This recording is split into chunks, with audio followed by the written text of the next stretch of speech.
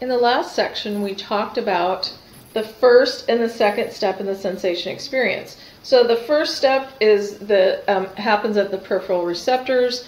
The second step is where the action potential travels up the axon to the dorsal root ganglion, and that's where the soma of those peripheral sensory axons lives. The third step in the sensation experience, the information ascends via bundles of axons in the white matter to various regions of the brain. So those bundles of axons that have the common destination are called tracts. We talked about that in an earlier lecture. So that's neurons with long axons that connect distant regions in the nervous system. They're called projection neurons, and they travel in those bundles or tracts with the same origin and common termination. Somatosensory pathways are often named for the origin and the termination of the tract that contains the second neuron in the series. So the first neuron in our series is our peripheral receptor from the periphery. The second neuron is going from the spine to the central nervous system. So the somatosensory pathways, luckily for helping us remember, are a lot of times named that way. So an example of that, and we'll talk about the individual tracts, is the spinothalamic tract. So that name tells you it goes from the spine to the thalamus. So we know it's going from the periphery to the central nervous system, and we know it's an afferent tract. If it were like the cerebrospinal tract, we'd know it's going from the cerebrum to the spine, and it's an efferent tract. So, and that's a motor tract, of course, but the somatosensories are afferents, and the name helps you out a lot. So, lucky for us, they're named in an easy fashion. So I love the somatosensory pathways because they help us out with their names. So there are 3 different types of pathways to the brain that bring sensory information, and we're going to talk about each of these individually, starting with the conscious relay pathways. Then there's the divergent pathways and the unconscious relay pathways. So the conscious relay pathway goes to the thalamus and cerebral cortex from the spine. Divergent pathways go to various areas of the brainstem and cerebrum, and the unconscious relay pathways go to the cerebellum. So conscious to the thalamus, and then on to the cerebral cortex, divergent to various areas. Some are conscious, some are unconscious. And then unconscious relay pathways to the cerebellum, and those guys are all unconscious. We're not aware of them. So an important distinction between the pathways is the fidelity of the information conveyed. The information in the conscious relay pathway is transmitted with high fidelity, meaning it provides accurate details about the stimulus and its location. They're discriminative sensations. They allow us to tell the difference between different sensations. The divergent pathways include both conscious and unconscious information, and the unconscious pathways are all unconscious. They go straight from the spine to the cerebellum. They carry proprioceptive and other movement-related information. We're not aware of it. It's unconscious. There's a little 3.5-minute video on sensory pathways. It's your option whether you want to watch it or not. Okay, so like I said, this module has a lot of charts in it, and the charts contain the information that I really want you to know. Okay, so the conscious relay pathway, they bring information about the location and the type of stimulus to the cerebral cortex. So they're giving us that conscious information.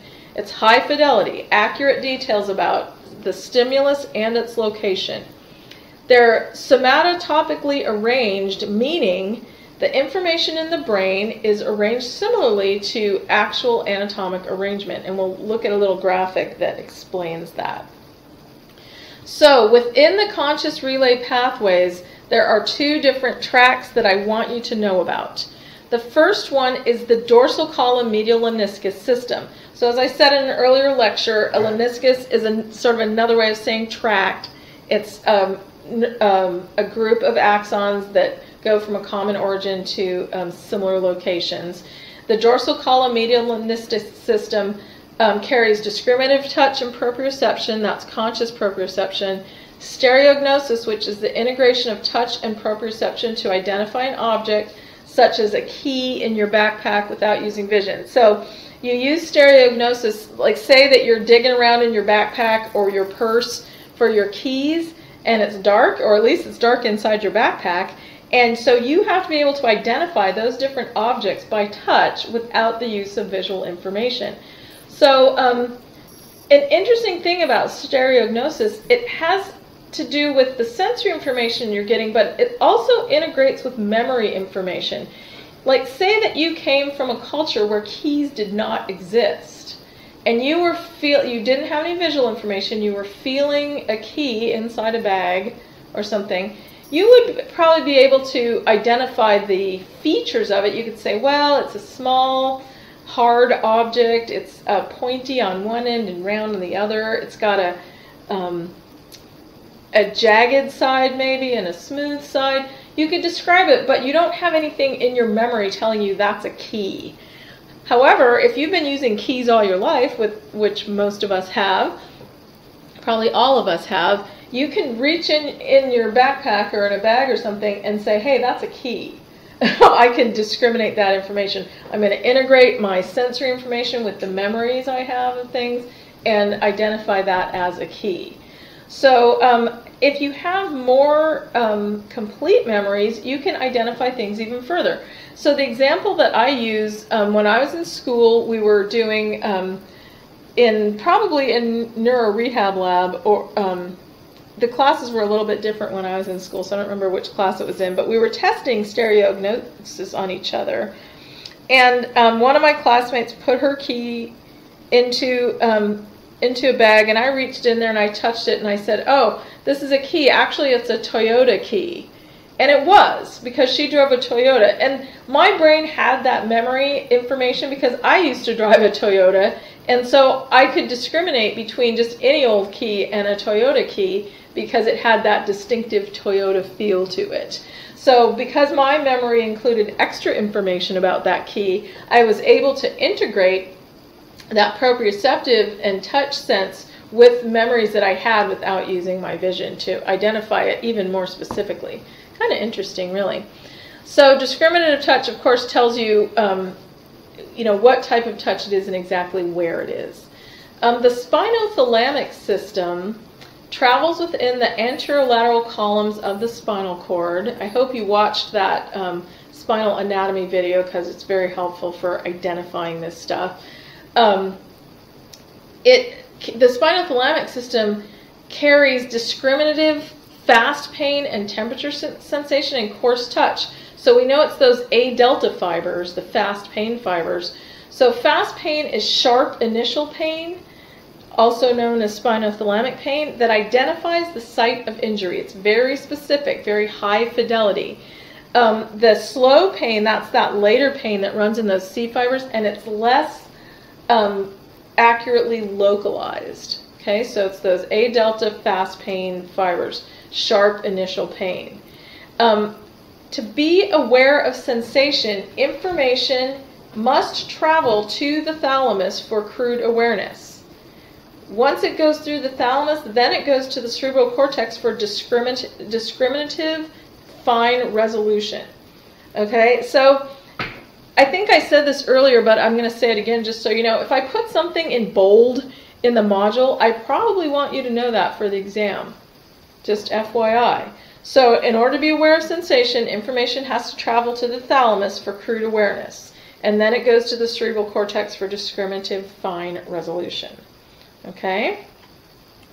So the conscious relay pathways transmitted with high fidelity, and it allows us to make fine distinctions about stimuli.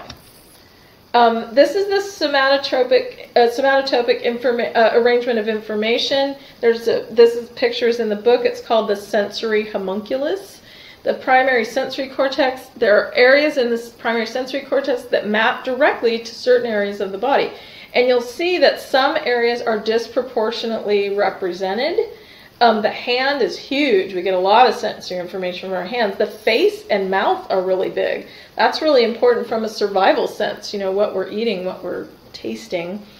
and then other areas of the body arranged. So when you get sensory information from your hand, boom, it goes right to that area in the primary sensory cortex. So the primary sensory cortex discriminates among the size, texture, or shape of objects. So if, like, say that we eat a berry, so it's going to tell us, okay, it's small, it's smooth on the outside, and it's round. Okay, so it's kind of telling us that information that we're getting from our mouth. And sweet, maybe it's sweet. No, that's going to go in the cranial nerves. Never mind on the sweet. So size, texture, and shape. The somatosensory association areas then analyze the information from the primary sensory area and the thalamus, and they provide stereognosis and memory of the tactile and spatial environment. So we ate that berry that was small, round, and sweet, and smooth on the outside, and then our somatosensory association area says, I remember this taste. I remember this shape and the sensation of it in my mouth. This is a blueberry, and it's safe to eat. I've eaten these before, and they're delicious. If it was maybe some other shape and size that we didn't remember, we might not have that information available to us. We know the size, shape, and texture, but our somatosensory association area isn't connecting the dots for us. So primary sensory cortex tells us the size, shape, and texture, and then the somatosensory association areas analyze that information and provide us with memory and other information about what we sensed. Okay, so there are, and this is just a review of what I just said, 4 types of somatosensation reaching conscious awareness. The pathways are either the dorsal column medial lemniscus and the anterolateral tracts, which is the spinothalamic tract. Discriminative touch, conscious proprioception, stereognosis. And so the pathways for discriminative touch and conscious proprioception use a 3-neuron relay. The neurons are either referred to as primary, secondary, and tertiary, or first order, second order, and third order. So the primary conveys information from the receptors to the medulla. The secondary conveys information from the medulla to the thalamus. The tertiary conveys information from the thalamus to the cerebral cortex. So this is a graphic from the book, which it's really kind of hard to see here. It's pretty small, but it's on page 114 in the book, and it shows the pathway through the different parts of the spinal column and brain, those first, second, and third order neurons. And then at the bottom, it lists where the first, second, and third order neurons go and which neurons they are.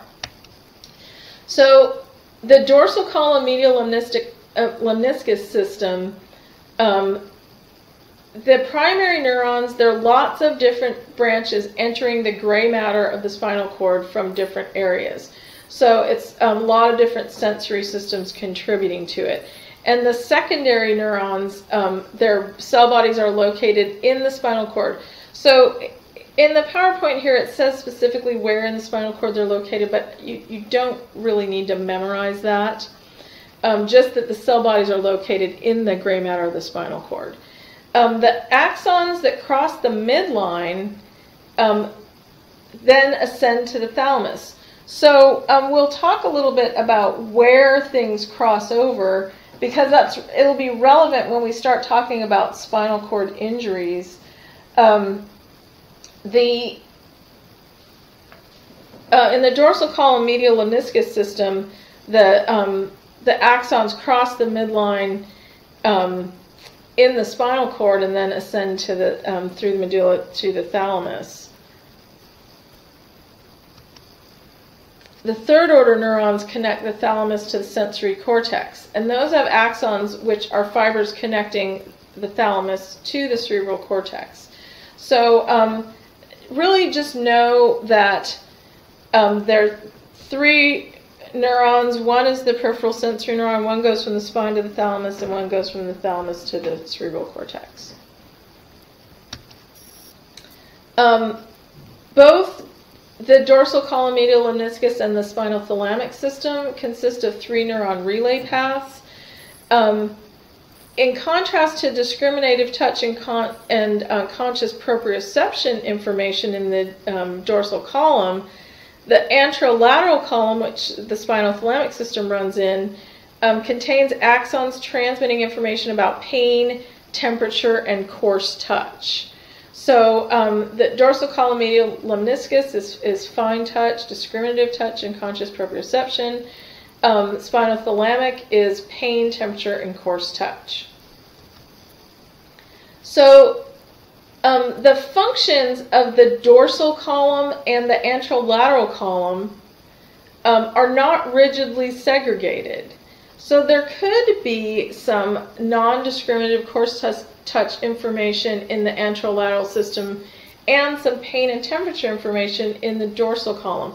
So we're getting sensory information from things that are happening, and basically they're going to take one of these 2 pathways to get to the brain, and then they might join together at the thalamus and come across as a set of sensations in the primary sensory cortex. So just know that it's not carved in stone what section things run in, if that makes any sense. Okay, we're going to wrap up this section. In the next section, we're going to start talking about the divergent pathways.